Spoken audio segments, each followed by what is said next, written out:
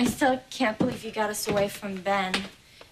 Now, if we can just stay one step ahead of him... What's wrong? Are you having second thoughts? No, I'm sorry. It's just this place. Well, what were you just thinking about?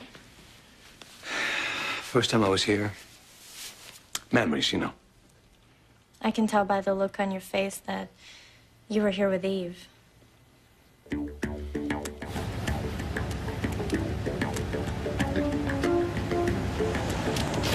Whoa! What, are you trying to get us killed? I'm sorry. I'm just in a rush to get to my sister. I know, and I want to see Ian, but these country roads are very tricky. Why are you in such a panic anyway? I told you, the INS... I know. The INS wants to deport her, but why? I mean, did she get into that much trouble? Frankly, yes. And your friend, Dr. Thornard? Well, he's at risk, too, as long as Ariana is with him. What are you saying, she's dangerous or something? Because I saw her once or twice, and she didn't look like she could hurt a fly. Well, looks can be deceiving. Ariana almost took one life already. Yours. What? Ariana's the one who hit you with her car and left you to die. Look, I can't believe you've been in the other room all along, Jack. I mean, if I didn't know you any better, I'd say you were hiding from me. Livy, Wait, he I came really by am to dying wipe for this some paint. quality The workers father-daughter made a mess time. of my tile in the bathroom and he was helping. Look, enough! I have spent half of my life being kept in the dark, no more.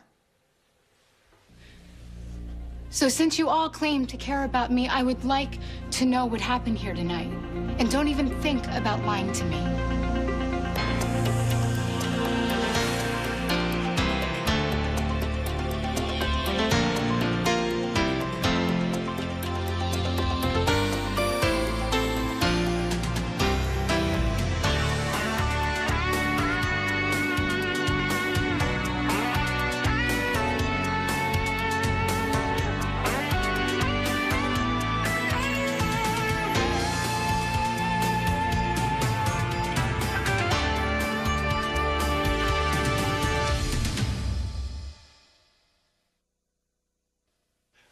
Livy, I sincerely believe that no one here wanted to hurt you, ever. No, not ever, because you know we care so much about you.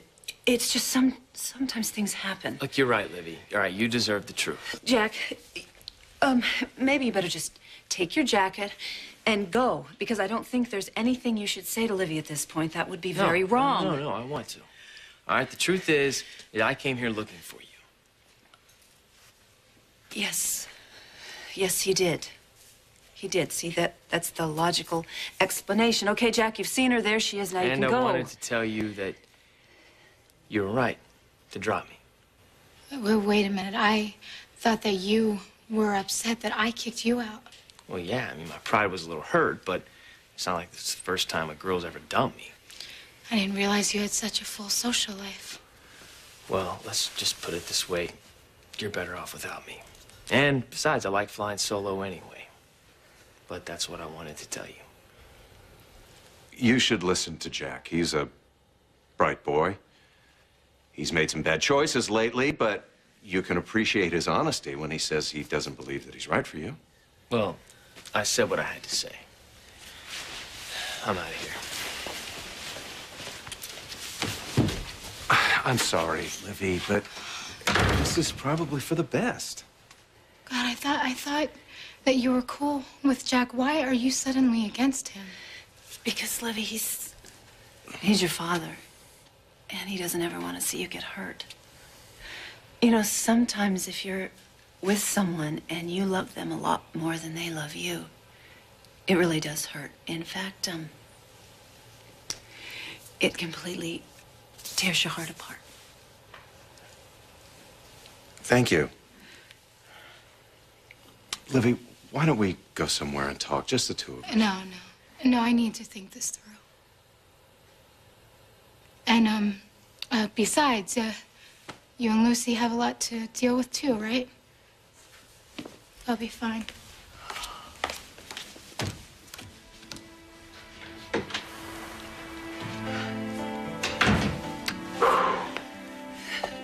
That was very close. Oh boy, what have I done? Rob the cradle? You know, if Livy ever found out that Jack and I were sort of together, you know, she would just die. Well, Livy's right about one thing, Lucy. You and I have unfinished business. I came here because I thought you were hurt and you needed a friend, and instead I find you half naked with Jack. But I told you absolutely nothing happened there. Nothing really happened. It was just some sort of horrible mistake. Well, so these mistakes don't happen again. You and I are going to deal with what's between us once and for all. Ariana is the one who hit me with her car? And then she managed to reel Dr. Thornard into her life. It's not like she did it on purpose or anything. I mean, the police said that it was an accident. Yes, but then she ran from the scene. Now she's trying to drag your friend into her mess. Look, wait a minute. No one makes Ian do anything he doesn't want to do, okay? But does he know that Ariana is a pathological liar? And that some of the stories that she tells are so convincing, she even believes them herself? Please, believe me, all I want to do, I want to take my sister home, get her the help that she needs, safely, before she becomes a danger to herself or others. Well, okay then. I guess we better find them as soon as possible. I couldn't agree with you more. All right. Well, let me try Ian again on the cell phone. Maybe I can get through this time.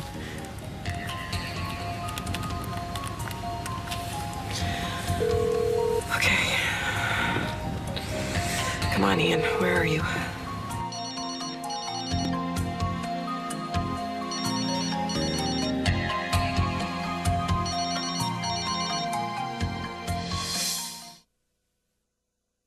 Don't answer it. You promised you wouldn't. If you talk to anyone, Ben could trace down the call and he could track us down. Okay, don't worry. You want to turn it off, see? Now no one can find us. Come on. I can't be deported. My family will kill me. No one knows about this place. Well, except Eve. And come to think of it, she doesn't remember being here either. This must be so rough on you. Being in a place that holds memory of someone you love so much. Life goes on. All I'm thinking about right now is you, and you being safe. And don't worry about your brother. He's not gonna find you.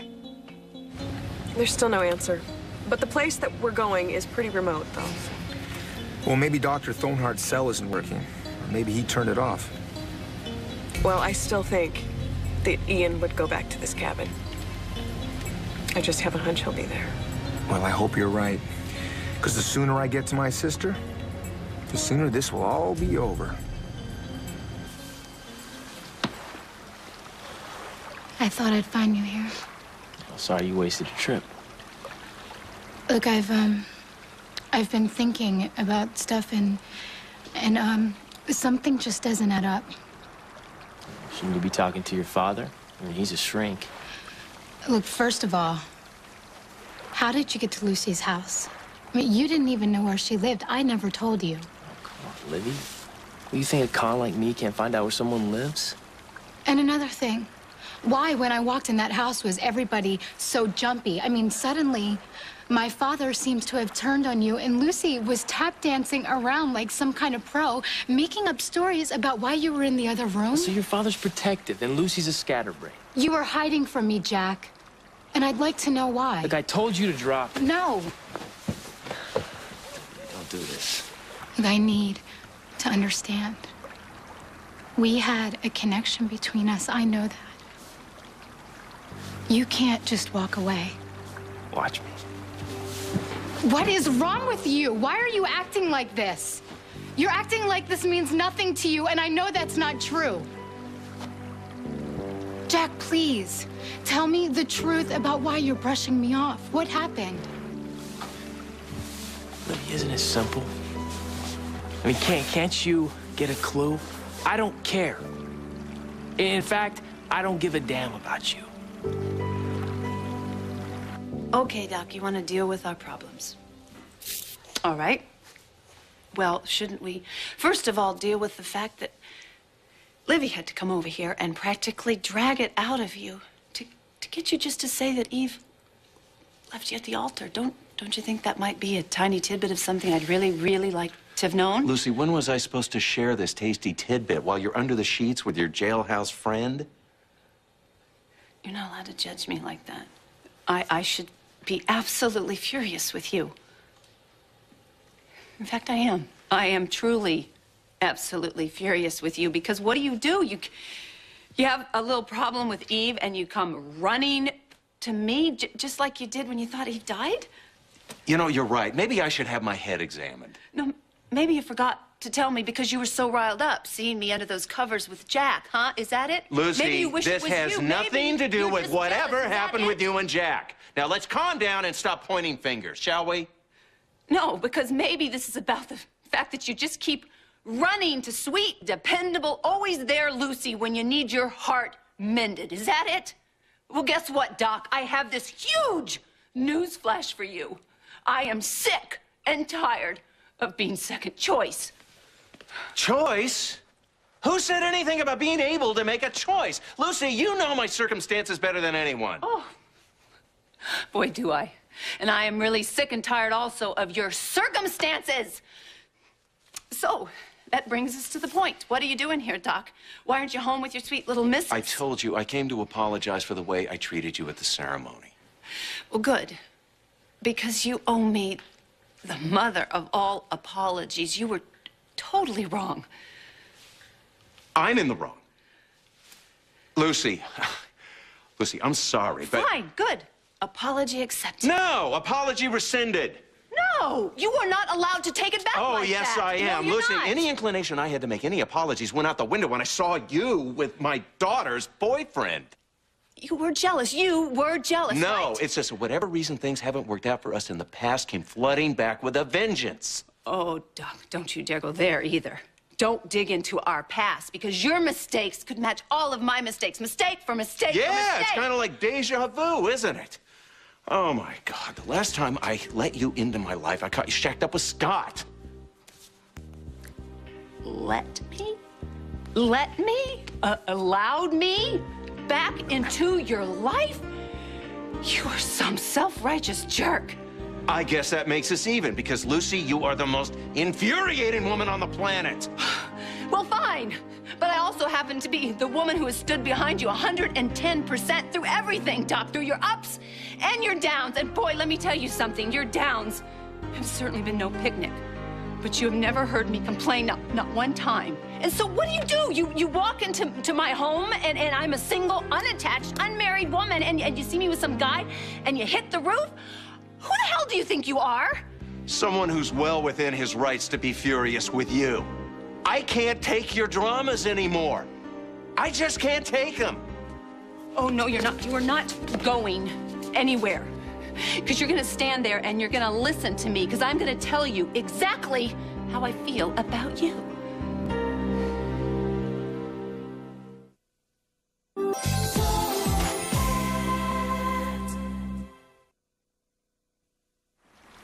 I don't believe it. I do not believe that you don't have feelings for me. Oh, come on. Lily, what part of I was using you don't you understand? Something else is going on here. Why else would Kevin and Lucy be acting so weird? Because maybe they thought I was going to hurt your feelings. But I think you deserve the truth. I mean, you are a big girl now. It was all a big game to me. A con. And the game just happened to work. Jack, I saw the way you looked at me. No, you're in major denial, sweetie. I mean, I'm not saying we didn't have any fun. I mean, I almost got you in bed. I mean, that's a big plus. Stop that. What, you think I would kick a sexy girl, someone who looks like you, out of my bed right away? I don't think so. But at the end, that's when I dump you. No. I had a game plan, and I played it.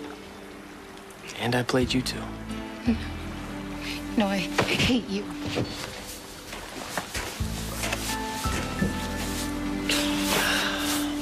Not as much as I hate myself. Lucy, just let me walk out that door before we both say things we'll regret. No.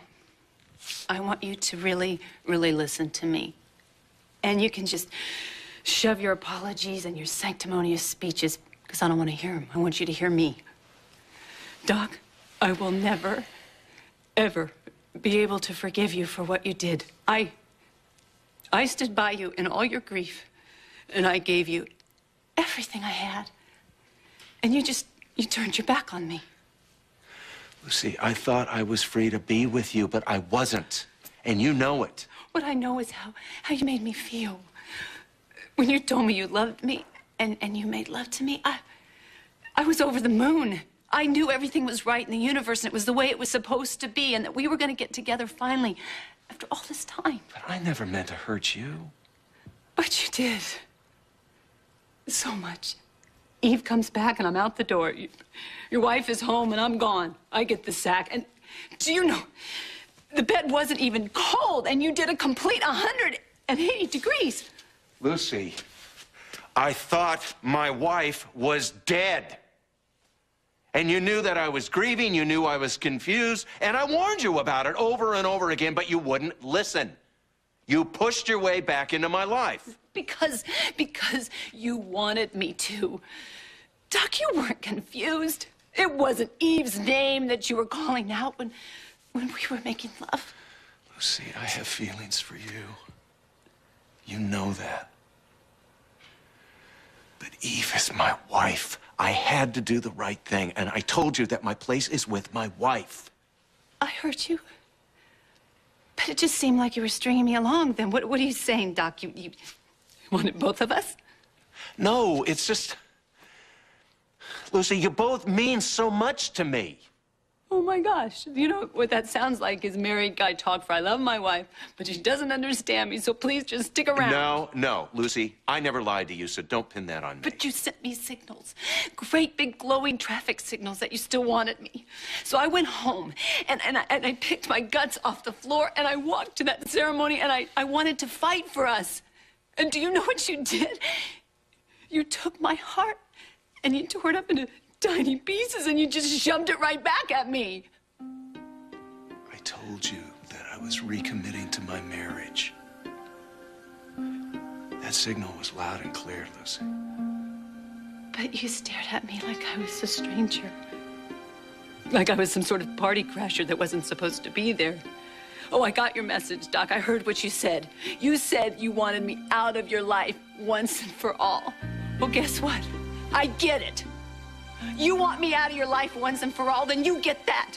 And I want you to return the favor, okay? I want you to get out. Get out of my life once and for all. Just go. You want me out of your life? Yes, I do. Your complicated, crazy life. Well, fine, Good. no problem. Good, then Consider go. me gone. Good, I'm glad you're gone. Go! Just go.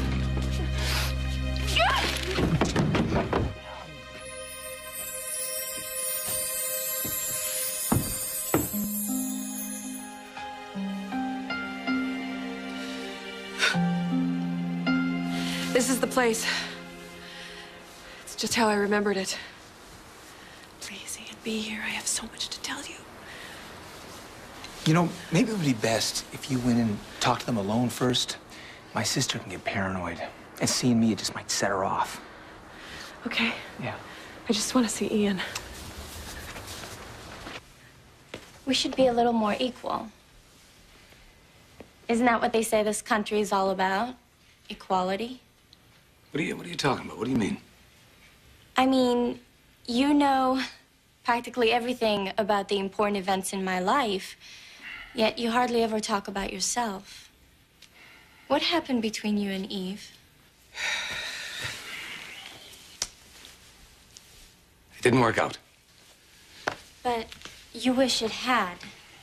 I wish a lot of things. I wish my timing had been better.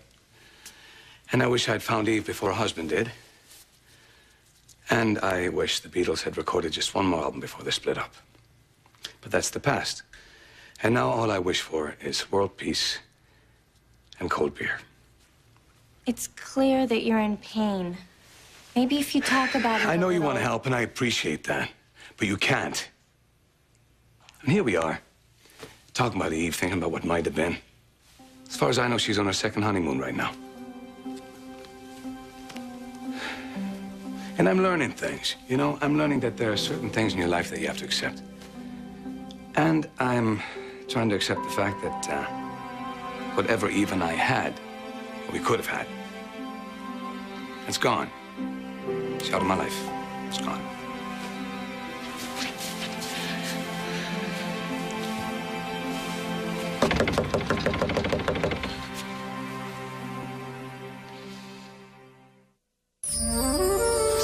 scenes from the next Port Charles. I've been looking forward to that date you promised me. Don't have to worry about anyone, including your brother. Ariana? Ariana, open the door.